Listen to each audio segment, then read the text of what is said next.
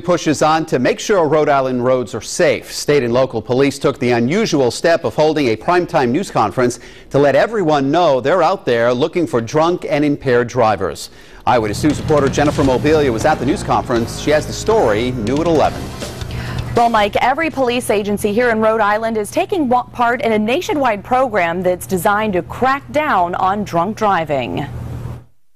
We are hopeful that this high visibility law enforcement campaign will save lives as we close out the summer and celebrate the Labor Day weekend. Drive sober or get pulled over. It's a national program aimed at keeping drunk drivers off the road. And Friday night, area law enforcement officers issued a stern warning to motorists here in the Ocean State. For those who insist on ignoring our advice and driving impaired and put our families and friends at risk, law enforcement officers throughout the state will be there, and they'll arrest drunk and impaired drivers. State Police Colonel Stephen O'Donnell says drunk driving remains the #1 factor in fatal crashes here in Rhode Island. By this time last year, we lost 35 people to fatal accidents.